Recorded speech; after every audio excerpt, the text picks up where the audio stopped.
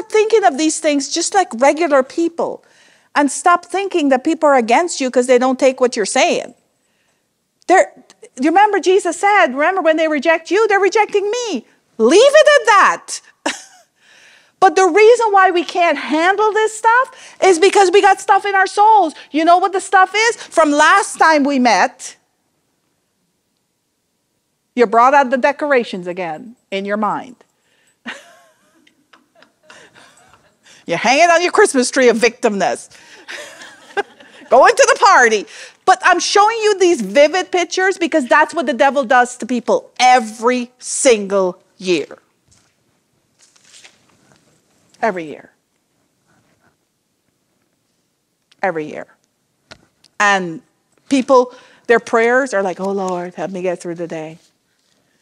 So I don't lose it on somebody.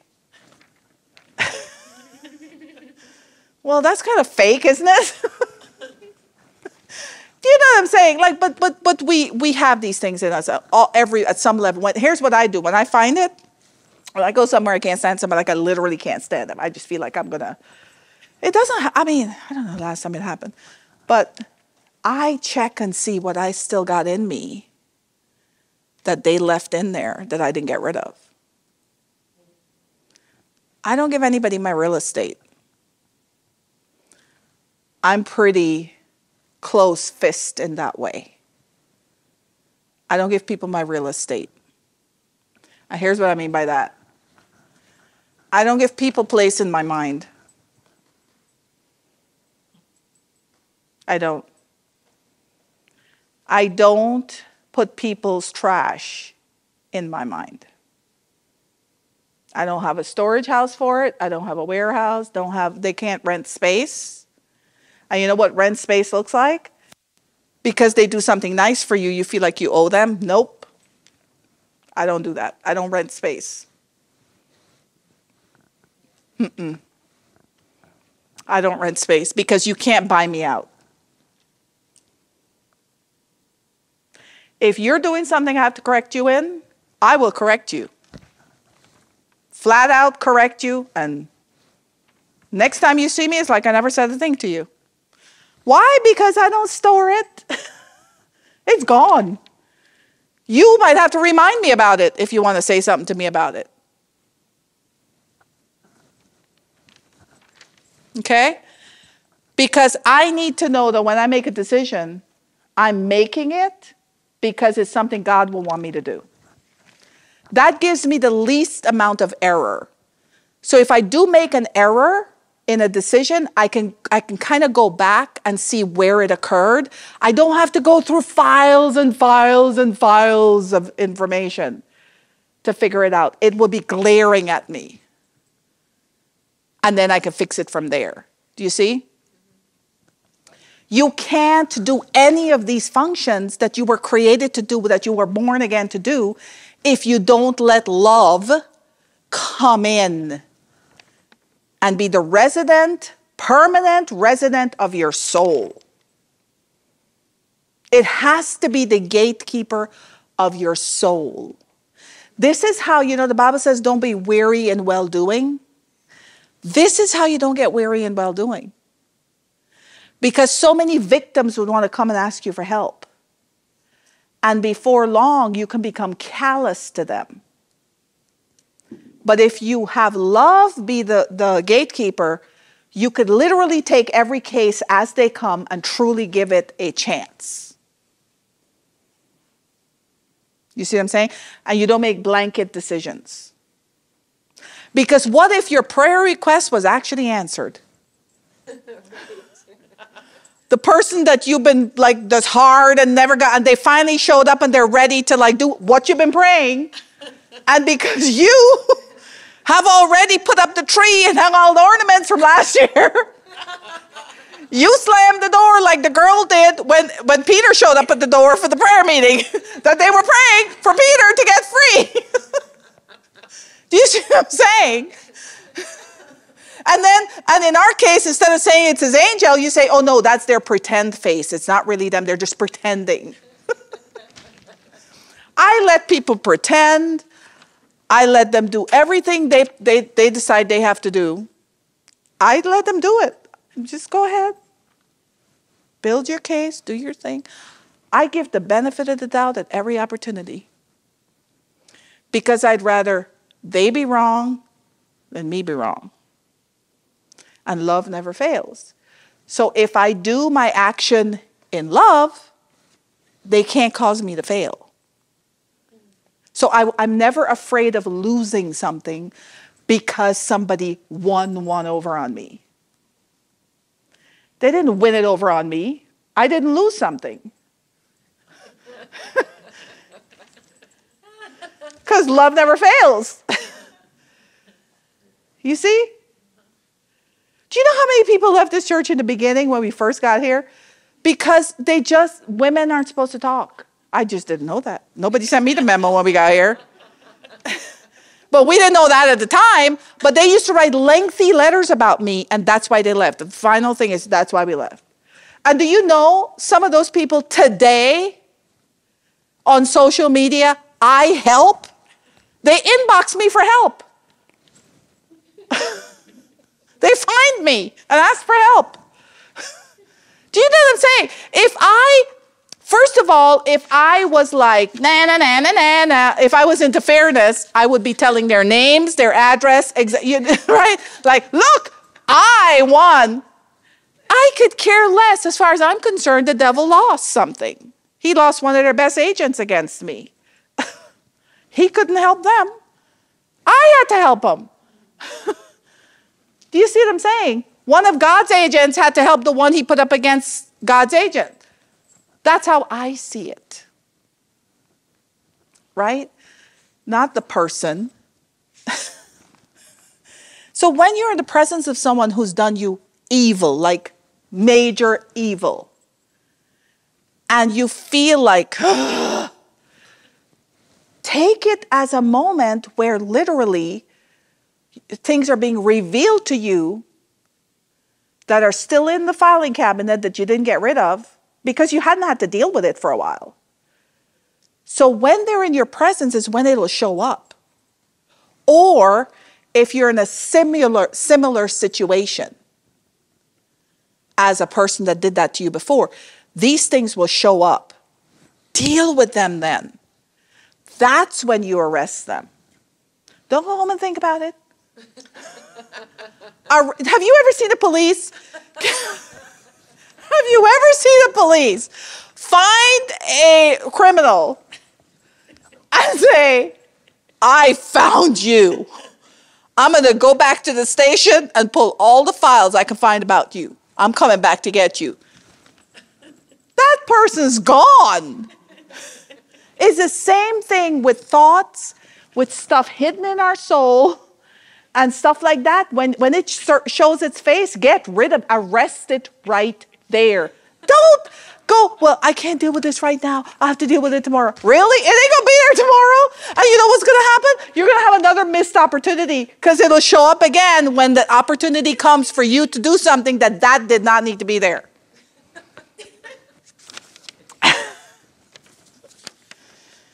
Okay.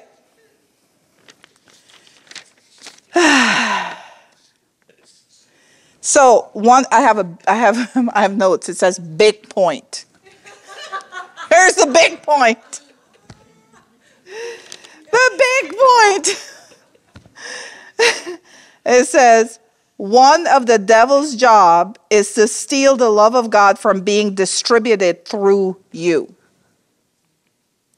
Because the love of God cannot be felt by people if people aren't giving it out. This is why when all these movements try to attack you, on social media, I give people a warning. For the next 30 days, I will be addressing the subject. If you don't think you want to hear about it, suspend my account with you for 30 days. If you want to hear about it, feel free. I'm just going to give my opinion on these subjects. No harm, no foul. But what the devil wants to happen is for people to fight with each other and leave a gap and a barrier. So I fight, and I fight with with the love of God, because I'm like, see, the other part of this is, because we don't know how to fight with the love of God, we just leave it alone. I'm just going to be loving and not say anything. That's not being loving. And while we are thinking we're being loving and not saying something, the devil is broadcasting a lie. And all those lies built up convinces people. It gets into people's souls. I'm at the point now I could imagine that if I don't say something about something that's a lie that's happening in current events, people might actually, on my page, might think it's okay. Because I do talk about things that are not okay. So like if I wouldn't say anything about it, they're probably like, Pastor Fiona's probably okay with it. I haven't heard her say anything. Do you know what I'm saying? Like, don't be wishy-washy. Be in or be out. But if you want to be out, then remove it from seeing and hearing it. And then realize you have nothing to say about it, whatever happens, because you didn't participate. So don't allow lies to be said and you not counteract it with the word of God and with the truth. And sometimes you don't have to do it on the feed of the person that says it. You may just need to address the whole thing altogether. Because the topic is now open. So let's talk about it. Daniel was a politician. He was captured into being one. Think about it. He was actually taken as a slave and put in that position. Joseph was a politician right out of prison. These people, you know what I'm saying? These people made huge decisions that changed the world that they lived in by being involved. And they didn't even have the Holy Spirit living in them. But they knew God. Do you see that? There's no way we can't know God to the level we're supposed to when we got the Holy Spirit living in us. The only way that's happening is because this stuff right here. This stuff right here. All those people that hurt you in the past, it's over. I'm telling you, if you dig up that fairness root tree you got growing all the fruit on it, all of those things will be removed automatically. It won't even show up. You know how bad people have treated me in my life? And I know the first time they see me after the last time they did what they did to me, they're probably bracing themselves for like, and when they show up, there's nothing there. Like nothing ever happened. Imagine how disappointed the devil is at that. You should wake up every day and your goal should be to disappoint the devil another day. You know what people do? They wake up hoping they don't tick the devil off today. He's already ticked off. That's his nature. He's always mad at something. He's never going to be happy about anything.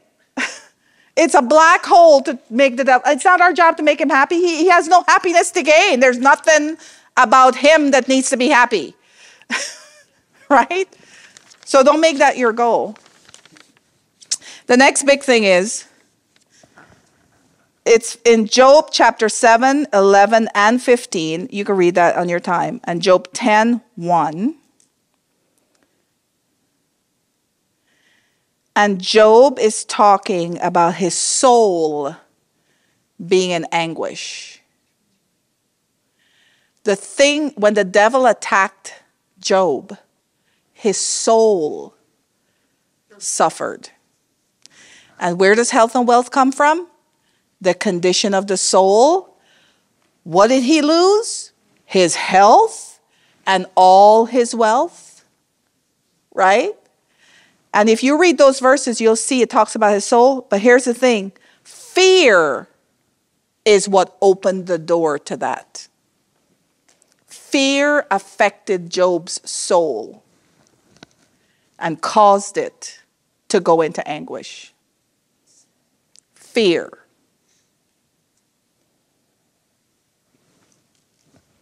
There is nothing that gets rid of fear more than perfect love. The Bible says perfect love casts out fear. You don't even have to do nothing. You just bring love in, fear has to go. As a matter of fact, your daily confession should be, there is no fear in me. Because I have perfect love in me to cast out fear. If you just watch one segment of a news program, the goal is to put fear in you. But if you set up a system in your soul where fear doesn't have entrance any way it comes, then you protect your soul. All right, we got to wrap it up. 1 Corinthians 2:9, you can write this down. 1 Corinthians 2:9. The scripture, this is what the scripture means when it says, no eye has seen, no ear has heard, and no mind has imagined what God has prepared for those who love him. See, when we let love in our soul, it's the equivalent of loving God back. You can't love God if you don't put his love in your soul. What other cheap love are you going to give him? Like, what other type of love are you going to offer God if you can't offer him the type of love he is? You talk about the unequally yoked. Well, there's your example right there. Right? So those who love God, when you activate your love for God by bringing that into your soul, I mean, just showering it in your soul. Eye has not seen, ear has not heard. You know what that means? So the devil has no clue what the heck God has in store for you. He just got to follow you around and like, you know what I'm saying? I'm going to tell you my story after this. You're going to be shocked. This just happened today. I got this phone call. So, Wait a minute. Job chapter 7, verse 11 and 15. And then Job chapter 10 and verse 1. As a matter of fact, if you just read Job's entire dialogue about how it's all about his soul languishing and all this stuff. But here's the thing. His friends were trying to tell him that the reason this happened to him was because of his spiritual status.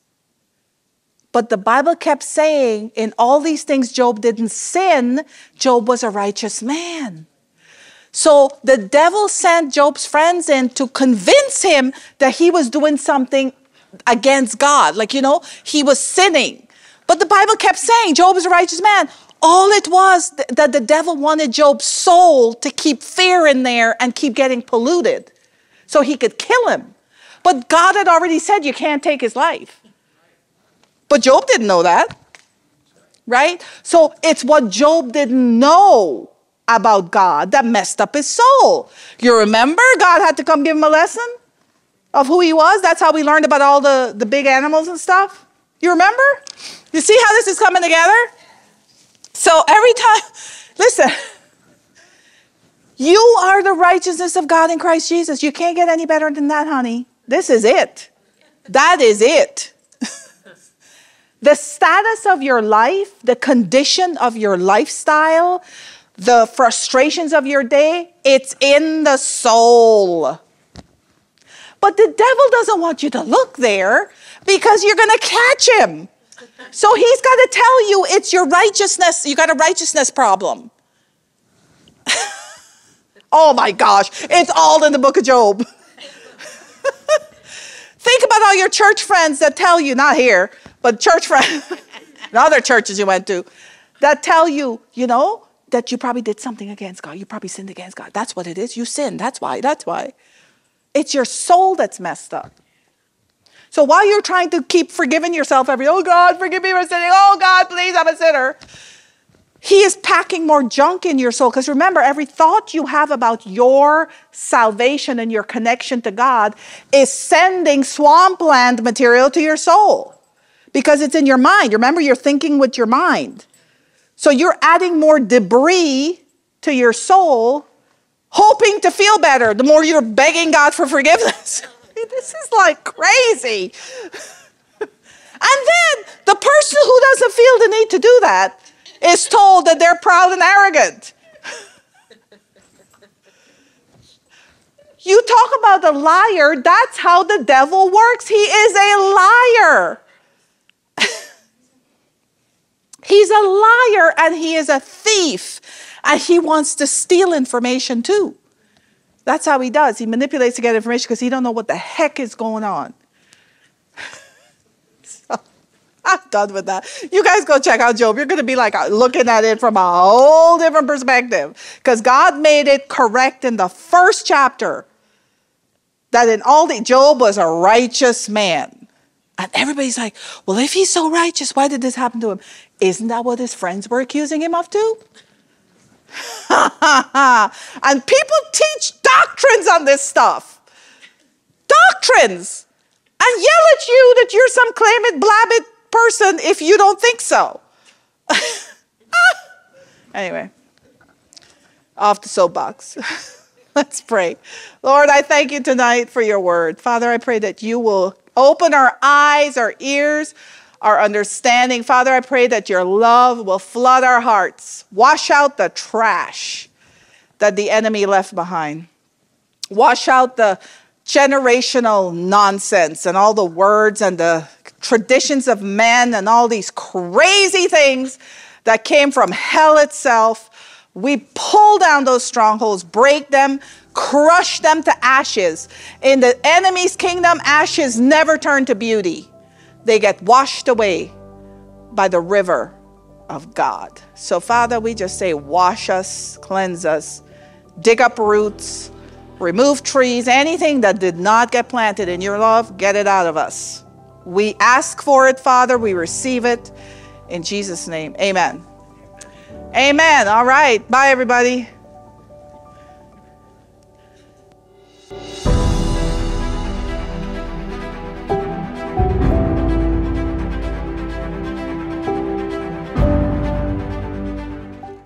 Hey, everybody. Fiona here. I hope you're having a great day. Just wanted to come and share a couple things with you. But I wanted to talk to you today about fear and discouragement and how they're related together. Many of you might be going through things that no one knows about, or that's new to you, or it's the same old, same old. And the concept or the idea behind that thing happening to you is that you are fearful and you are discouraged and you want to give up. For you to lose, you really have to give in to things. You have to give in to the temptation to give up. And one way that you can get that done is to be fearful. If you are feared, it's harder to get you to lose. Actually, it's probably impossible to get you to lose. I'm going to walk and talk at the same time as I've arrived at my destination. But to be a winner, you first have to show up to the fight. Try to do is to get you not even to show up. And one way to discourage you, either sleep in depression, you don't even show up, or you leave that place altogether. Wherever it is that God sent you, or what it is he called you to do, you just leave it because you are discouraged and you feel rejected. And so you think everybody's out to get you, when in fact it's just one person, one group, one, subject matter that's being attacked. But the enemy has to bombard you in order to win against you. Because if you would hook in with God, you can see where he will fight with you and for you. So you want to stay the course and do the fight. If you don't do the fight, then there's nothing to win. There's only something to forfeit. And you are not forfeiter and you're not a loser. So the way that you give in to discouragement, the way that you give in to losing a fight is fear. The spirit of fear will come in with the pressure of time and pressure of an expert, possibly more than one expert. And these experts will tell you how much time you have to win a game. So they're only going based off other people who've had the same fight and have had results that are similar. but they don't really know you. They don't know your faith. They don't know your God. They don't know anything about you. So if you receive what they're telling you, then you are now subjecting yourself to having the same level of fightmanship as the people who have gone before you in these statistics that they cite for you. You see what I'm saying? It would be like soccer teams that are playing now for the world, the International World Series is going on these past couple of days. We've been following the soccer game. And if each team would go in playing off of, or working off of the strength and the statistics of another team, not on their own strengths, not on their own ability. So they line up their play, their strategy for play would be based on what somebody else's team can do, or what they have failed to do, or what they're allowed to do. That's how you lose something. So I just want to encourage you today, don't let fear kick you out of where God sent you.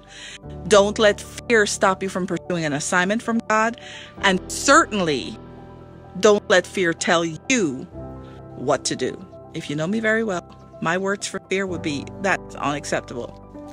You guys have a fabulous day, and I'll hopefully catch you again sometime soon. God bless you. Bye-bye.